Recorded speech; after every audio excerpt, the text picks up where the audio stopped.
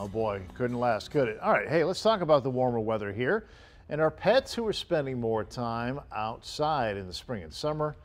We've got to deal with allergies, also humidity and bugs. They can cause hot spots that make your dog or cat, really focused on the dog right now, miserable. Here's IndyVet's Dr. James Speiser and Rosie here with some tips on how to treat these things. I mean, this is a seasonal problem here, but let's start. What are hot spots? Well, you know, hot spots are just red, moist, oozing sores that can develop virtually anywhere on the body. Rosie, do you have any hot spots? No. She has had a hot spot in the past.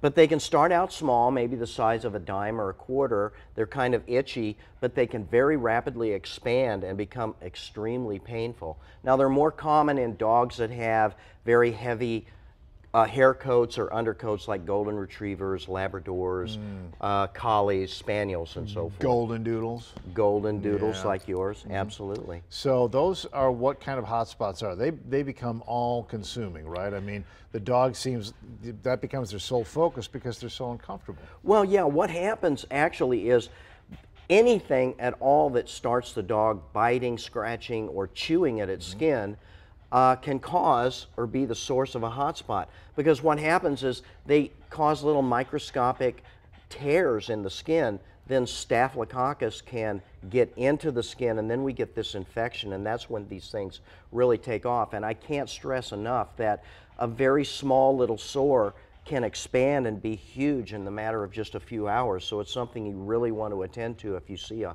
hot spot. How do these things form in the first place? I know what makes it bad, but is it the allergens? Is it something in the diet? Most Fleas, allergies, any sort of irritant on the skin, even mats that are tightly matted that's causing an irritation, so the animals bite and chew, can actually create the hot spot. All right, so how do we treat them? And I guess once we've conquered it, how do we keep it from happening again? Well, the treatment, the fundamental treatment, is getting all of the hair clipped off the affected area. That's primary. And it can be very, very difficult. We commonly have to sedate animals because it's so painful. Sure. But after that, we can basically use a disinfectant or even good old soap and water on it. And then we can apply a topical medication of antibiotics or anti-inflammatories. Typically, if they're properly treated, they'll scab up and heal up in a week or 10 days. Have you heard of, or do you recommend apple cider vinegar on the dog food for some, like where maybe it's a dietary?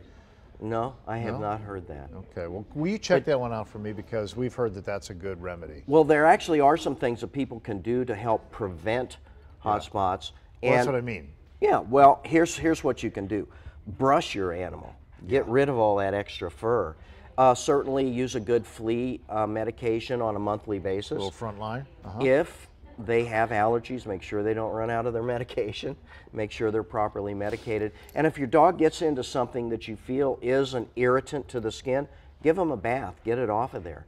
Those things alone can prevent a lot of hot spots. Rosie, did you just look at me when your dad said irritant?